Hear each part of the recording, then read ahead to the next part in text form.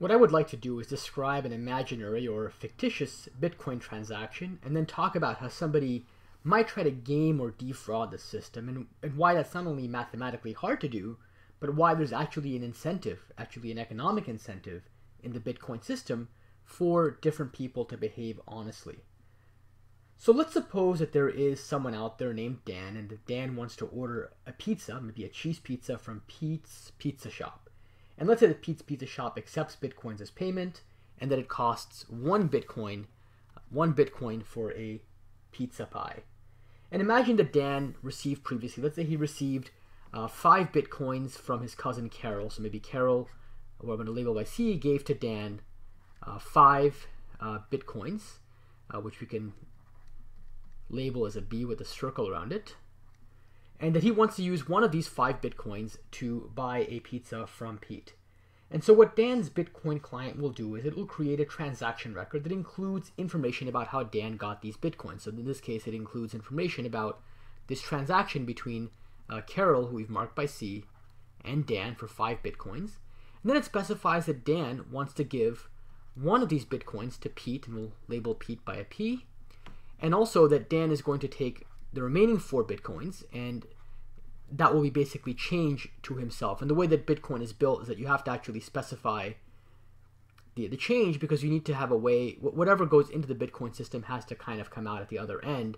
And so you can't have a transaction where the numbers don't add up. And so whatever is remaining is either change, or part of it can be used as a transaction fee, and so on. But for this example, to keep things simple, I'll assume that there's no transaction fee in place. The transaction fee is just 0, and we'll focus only on the situation in which everything is being accounted for in the transaction. Now, this transaction record is going to be broadcast out to the entire Bitcoin world. And so in particular, Pete is going to receive a copy of this transaction. But in addition to Pete receiving it, so too will the other people on the Bitcoin system. And if you recall, there are these special nodes, these special entities or people in Bitcoin that are known as Bitcoin miners. And these Bitcoin miners are going to be responsible for making sure that everything checks out in the transaction from a global perspective.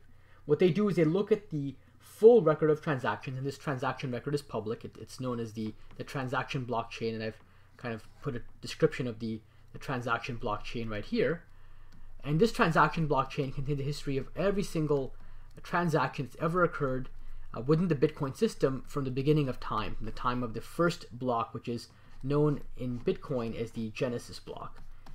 Okay, and everybody can verify that the details of any transaction if they want to, because that information is public.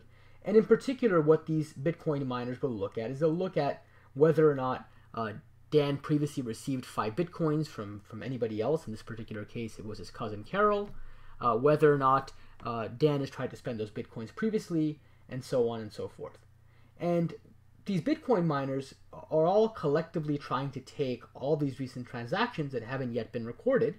And that includes not only the transaction between Dan and Pete, but there may be other transactions floating out there that took place around the same time. And the Bitcoin miners will basically look at all of these different transactions at once, and they're going to basically try to figure out how to form a transaction block out of these transactions, and they want to add this transaction block to the end of the current transaction blockchain. Now, if you might recall from previous videos, that for a Bitcoin miner to add a transaction block to a transaction blockchain, they have to solve what's known as a proof of work puzzle. And the Bitcoin system is designed, or maybe calibrated is a better word, so that on average, one miner will solve a puzzle in about 10 minutes. Now, I think it's actually worth stressing here that it could take a long time for any one individual miner to solve the puzzle. It could even take maybe a year or even 2 years. But because there are so many of these miners working at the same time, one of them is bound to get lucky and solve the puzzle quickly.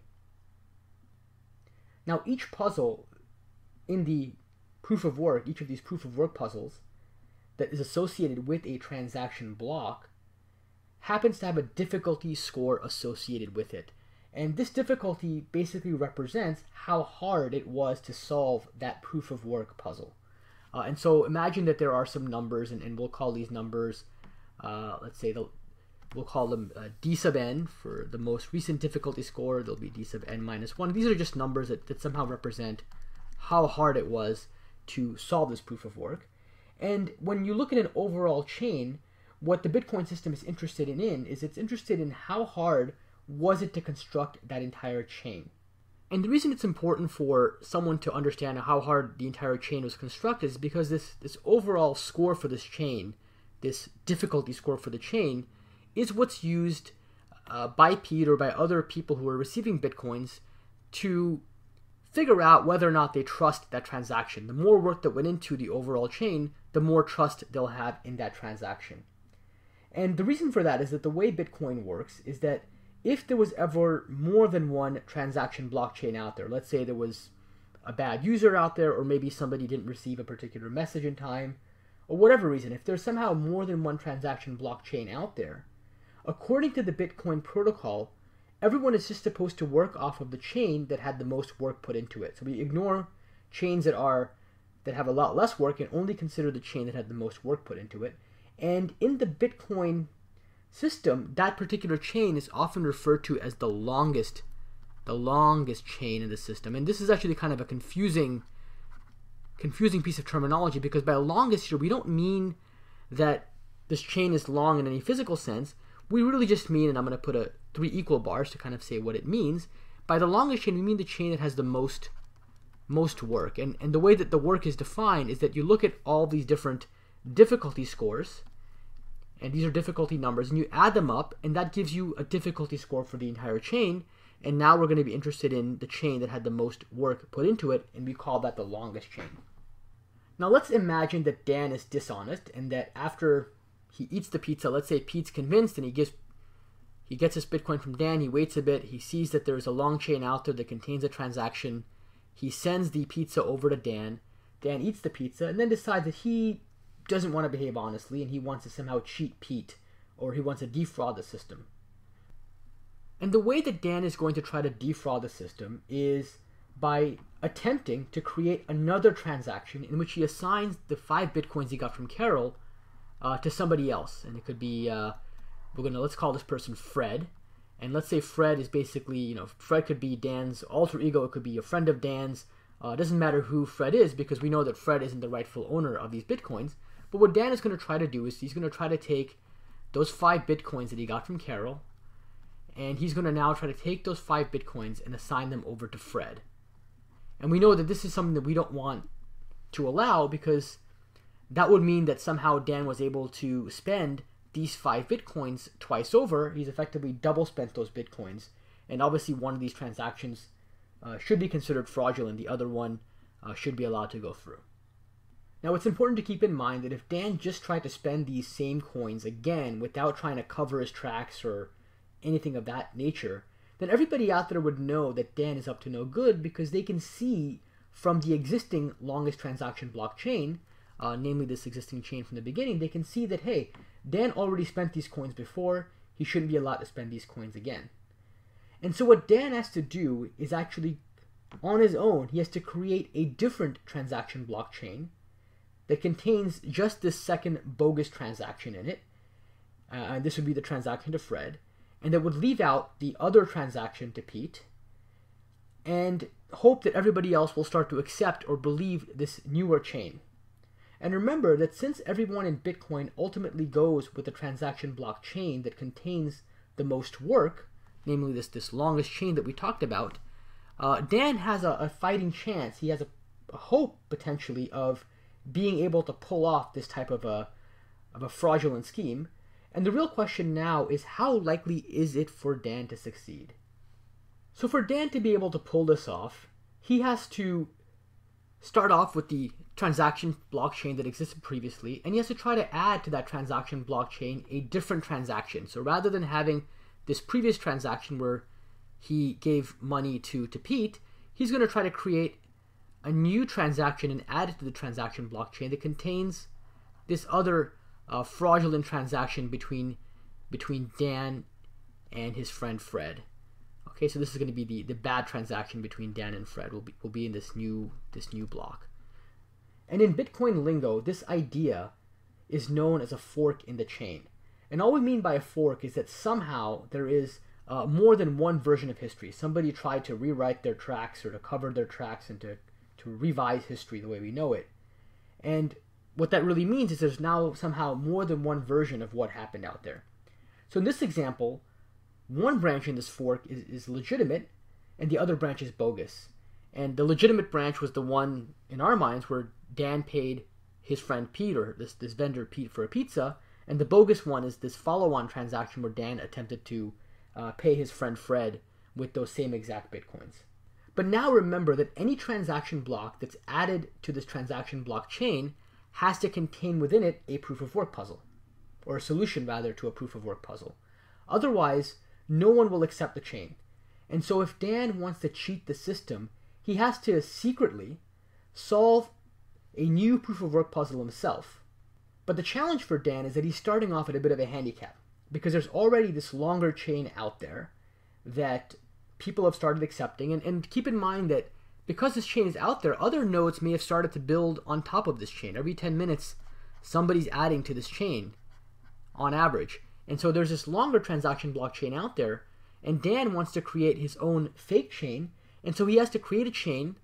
In order for that chain to be believable, it has to now be the longest chain out there, and he has to basically do all these proof of works to create a chain that is longer. And to come up with this longer chain on his own, Dan has to outrun the existing proof of work chain, and that means he has to solve not just typically one proof of work puzzle, but he may need to solve several proof of work puzzles to create another chain that he hopes will be longer than the chain that's out there. And if he can get the longest chain, then he can get people to start using that chain instead, and that's a chain that he might want people to use because it contains this fake transaction, but it removes the previous transaction where he gave money to Pete. And to solve a proof of work, Dan has to basically take whatever computing power he has access to, and he has to start working on solving the proof of work puzzle. And there are no known shortcuts for solving these puzzles. If you recall from any of the proof of work videos, to succeed in a proof of work is kind of like winning a lottery. There are ways to do it, but it really depends on how much computing power you have. The more computing power you have access to, the more lottery tickets you have. And if somebody has even one lottery ticket, they do have a chance to win the lottery, but they are far less likely to succeed compared to somebody who has a lot of lottery tickets in hand. And even if you succeed once in winning the lottery with a small number of tickets, the likelihood of repeating that feat over and over again, several times in a row, becomes much smaller. But that's exactly what Dan has to do. He has to basically win this lottery multiple times until he has a bigger chain. And so the key metric here, the key thing you have to look for, is how much computing power Dan has versus how much computing power all the honest nodes in the system have together. And if it's the case that all the honest nodes, let's say we'll call this the honest computing power, and when I say honest computing power, I mean the total computing power for all the nodes who are honest, all the Bitcoin mining nodes who are honest in the network. If that total computing power that they have access to is greater than the power that Dan has access to, so Dan's computing power, then the Bitcoin system will be safe, because it'll be hard for Dan to be able to create this fraudulent transaction chain, because he won't be able to outrun the honest people. The honest people win the lottery more frequently, and they'll create a longer chain, and Dan's attempt is going to be very much an uphill battle. Now, it's theoretically possible that Dan could have access to a lot of computing power. Maybe he's very wealthy or he has a lot of resources, but he'll really need a lot to be able to do that, more than everyone else who's legitimate combined. So that's one aspect of why the transaction blockchain is secure, because it's unlikely for any one individual to have access to just that much computing power. And here I should point out that there is also another aspect to the security of Bitcoin. If Dan has access to that kind of computing power to solve these proof of work puzzles, then rather than trying to fight this uphill battle of forking the transaction blockchain and creating fake transactions and so on, Dan is probably much better off just using that computing power he has for legitimate Bitcoin mining himself. You might remember that Bitcoin miners who solve proof of work puzzles get both a reward for succeeding, they get some number of Bitcoins, and they also get a transaction fee for all the transactions in the block that they validated. So there's this economic incentive for Dan to behave honestly. And so maybe I should just recap in closing the video that the security of Bitcoin transactions comes from, first of all, this mathematical barrier that makes it hard for Dan to thwart the transaction blockchain in a dishonest way, as well as an economic incentive for Dan to just act honestly and mine Bitcoins for himself.